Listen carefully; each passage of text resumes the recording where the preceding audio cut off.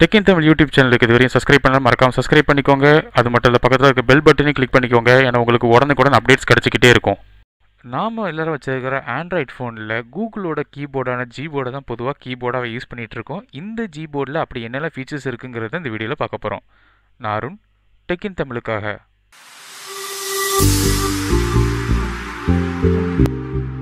மொதல் ஃபீச்சராக searching and sharing தான் சொல்லணும். இதில் இருக்கிற ஜி ஐக்கானை மட்டும் நீங்கள் டேப் பண்ணிவிட்டு எந்த விதமான விஷயமா இருந்தாலும் சரி அதில் நீங்கள் சர்ச் பண்ணிட்டீங்கன்னா போதும், ஆட்டோமேட்டிக்காக அதில் அட்ரஸ் அது மாதிரி நிறைய விஷயங்கள் வரும். உங்களுக்கு தேவையான விஷயத்தை நீங்கள் உங்கள் ஃப்ரெண்ட்ஸ் எல்லாருக்குமே ஷேர் பண்ணிக்கிடலாம்.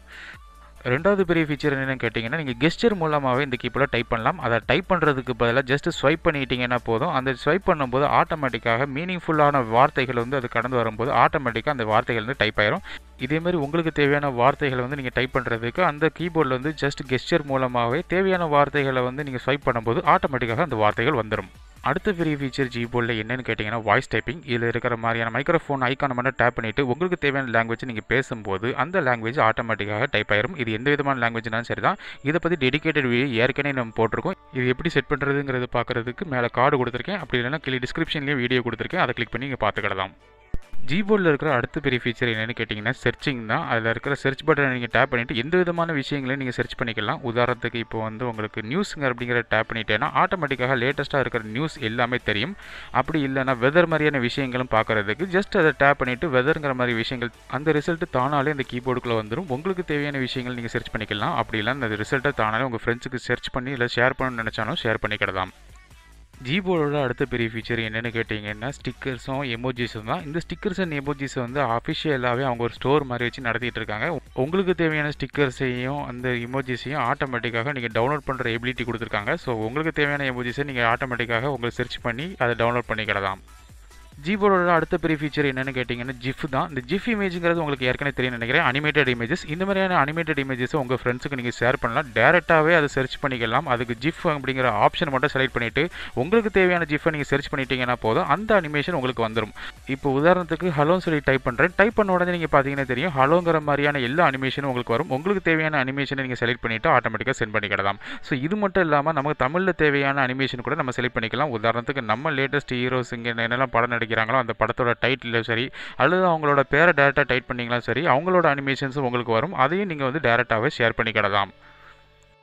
ஜிபோர்டோட அடுத்த பெரிய ஃபீச்சர் என்னென்னு கேட்டிங்கன்னா, டிரான்ஸ்லேட்டர் ஆப்ஷன். அதாவது ஒரு டிரான்ஸ்லேட்டர் டேரெக்டாக எப்படி ஒர்க் ஆகுமோ அதே மாதிரியான விஷயங்கள் இதில் ஒர்க் ஆகும். இதுக்கு ஜஸ்ட் டிரான்ஸ்லேட்டாங்க அப்படிங்கிற அந்த ஐக்கானை டேப் பண்ணிவிட்டு உங்களுக்கு தேவையான லாங்குவேஜை மட்டும் நீங்கள் செலக்ட் பண்ணிட்டீங்கன்னா போதும். நீங்கள் டேரெக்டாக இங்கிலீஷில் டைப் பண்ணிட்டாலே போதும், ஆட்டோமேட்டிக்காக அது அப்படியே உங்களுக்கு தேவையான லாங்குவேஜில் டிரான்ஸ்லேட் ஆயிரும். இதே மாதிரி உங்களுக்கு தேவையான லாங்குவேஜ் எந்த லாங்குவேஜ் நீங்கள் டைப் பண்ணணும்னு நினைக்கிறீங்களோ அந்த லாங்குவேஜை நீங்கள் செலக்ட் பண்ணிட்டு ஆட்டோமேட்டிக்காக டிரான்ஸ்லேட் ஆப்ஷனில் டேரெக்டாகவே டைப் பண்ணி அதை சென்ட் பண்ணிக்கிடலாம். ஜிபோர்டில் உள்ள அடுத்த இன்ட்ரெஸ்டிங்கான ஃபீச்சர் என்னென்னு கேட்டிங்கன்னா, தீம்ஸ் தான். இந்த கீபோர்டுக்கு உங்களுக்கு தேவையான மாதிரி கலரான நிறைய தீம்ஸ் இருக்குது. அந்த தீம்ஸை உங்களுக்கு பிடிச்சமான விஷயங்களில் ஆட்டோமேட்டிக்காக அப்ளை பண்ணிக்கிடலாம். ஸோ இது போக நிறைய கலர்ஃபுல் அனிமேஷனும் கொடுத்துருக்காங்க. அதை போக டவுன்லோட் பண்ணுற மாதிரியான நிறைய ஆப்ஷன் கொடுத்துருக்காங்க. கீபோர்ட் பார்டர்ஸ் வேணுமா வேண்டாமா மாதிரியான ஆப்ஷன்ஸும் கொடுத்துருக்காங்க. ஸோ உங்களுக்கு தேவையான மாதிரியான ஆப்ஷனை நீங்கள் செலக்ட் பண்ணிவிட்டு ஆட்டோமேட்டிக்காக அந்த கீபோர்டை டேரெக்டாக யூஸ் பண்ணிக்கிடலாம். அடுத்ததாக ஜிபோர்டில் உள்ள ஃபீச்சர் என்னென்னு கேட்டிங்கன்னா, எடிட்டிங் ஆப்ஷன் உள்ள இந்த காப்பி பேஸ்ட் ஆப்ஷன்ஸ் தான். இந்த ஆப்ஷனை யூஸ் பண்ணி நீங்கள் உங்களுக்கு தேவையான இடத்துல ஆட்டோமேட்டிக்காக உங்கள் டெக்ஸ்ட்டை மூவ் பண்ணிக்கிடலாம். அதே மாதிரி எந்த இடத்துலேருந்து எந்த இடத்துக்கு வரையும் செலக்ட் பண்ணணும் மாதிரியான விஷயங்களை ஈஸியாகவே செலக்ட் பண்ணிக்கலாம். ஸோ இந்த மாதிரியான ஃபீச்சர் இருக்கிறதுனால உங்களுக்கு ஆட்டோமேட்டிக்காக எந்த விதமான எரரும் இல்லாமல் உங்களுக்கு எந்த வார்த்தைகள் செலக்ட் பண்ணணுமோ அதை அப்படியே ஈஸியாக செலக்ட் பண்ணிக்கிடலாம்.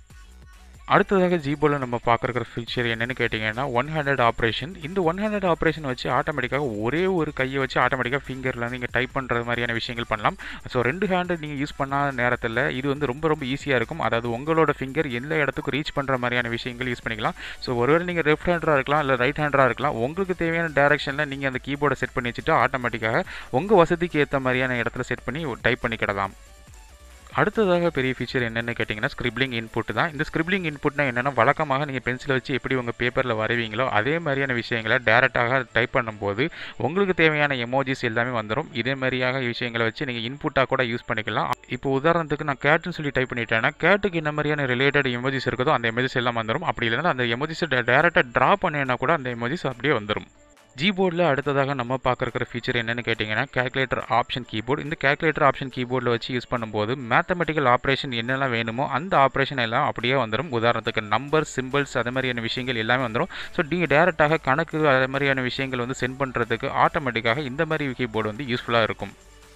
ஒருவேளை ஃப்ராக்ஷன் மாதிரியான விஷயங்கள் உங்களுக்கு வேணும்னு நினச்சிங்கன்னா நார்மலாக இருக்கிற அந்த சிம்பிள் பேட்லேயே போயிட்டு அந்த நம்பர்ஸ் மேலே தெரியும், அதை லாங் ப்ரெஸ் பண்ணும்போது ஆட்டோமேட்டிக்காக உங்களுக்கு ஃப்ராக்ஷன்ஸ் வரும். இந்த மாதிரியான ஃப்ராக்ஷன்ஸ் உங்களுக்கு என்ன ஃப்ராக்ஷன் வேணும்னு நினைக்கிறீங்களோ அதை லாங் ப்ரெஸ் பண்ணிவிட்டு அப்படியே டேரெக்டாக ஸ்வைப் பண்ணி அந்த நம்பர்ஸ்க்கு நேராக கொண்டு வந்து விட்டுட்டிங்கன்னா போதும், ஆட்டோமேட்டிக்காக அந்த ஃப்ராக்ஷன்ஸ் எல்லாமே டைப் பண்ணிடும். ஸோ இதே மாதிரியான உங்களுக்கு எந்த விதமான ஃப்ராக்ஷன்ஸ் வேணும்னு நினைக்கிறீங்களோ அதை அப்படியே ஈஸியாக டைப் பண்ணிக்கிடலாம். கடைசியாக ஜிபோர்டில் உள்ள முக்கியமான ஃபீச்சர் என்னென்னு கேட்டிங்கன்னா ஆட்டோ சஜஸ்ட் டிக்ஷனரி மோட். இந்த டிக்ஷனரி மோடை வச்சு நீங்கள் இப்போ தமிழில் நம்ம வந்து இங்கிலீஷில் டைப் பண்ணும்போது, அதாவது தங்கிலீஷில் டைப் பண்ணும்போது சில வார்த்தைகள் வரும். இது மாதிரி வார்த்தைகள் நீங்கள் எதாவது தப்பாக டைப் பண்ணிட்டேன்னு நினச்சிங்கன்னா அந்த வார்த்தைகளை வந்து நீங்கள் ரிமூவ் பண்ணிக்கிடலாம். இது ரொம்ப ரொம்ப ஈஸி. லாங் ப்ரெஸ் பண்ணி அந்த வார்த்தைகளை டேரெக்டாக ஸ்வைப் பண்ணும்போது ஆட்டோமேட்டிக்காக ரீசைக்கிள் பின் மாதிரியான ஒரு ஐக்கான் தெரியும். அந்த ஐக்கானுக்குள்ளே கொண்டு போயிட்டீங்கன்னா ஆட்டோமேட்டிக்காக உங்களுக்கு தேவையான வார்த்தைகளை நீங்கள் டெலிட் பண்ணிக்கலாம் அல்லது திருப்பி இது டைப் பண்ணிக்கலாம். ஸோ ஃப்ரெண்ட்ஸ், இந்த வீடியோ உங்களுக்கு பிடிச்சிருந்தா மறக்காமல் லைக் பண்ணுங்கள். இதே மாதிரி பல டிப்ஸ் அண்ட் ட்ரிக்ஸ் பார்க்குறதுக்கு மறக்காமல் இந்த சேனல் சப்ஸ்கிரைப் பண்ணுங்கள். நான் அருண், டெக் இன் தமிழுக்காக மற்றொரு வீடியோவில் உங்களை சந்திக்கும் வரை நன்றி, வணக்கம்.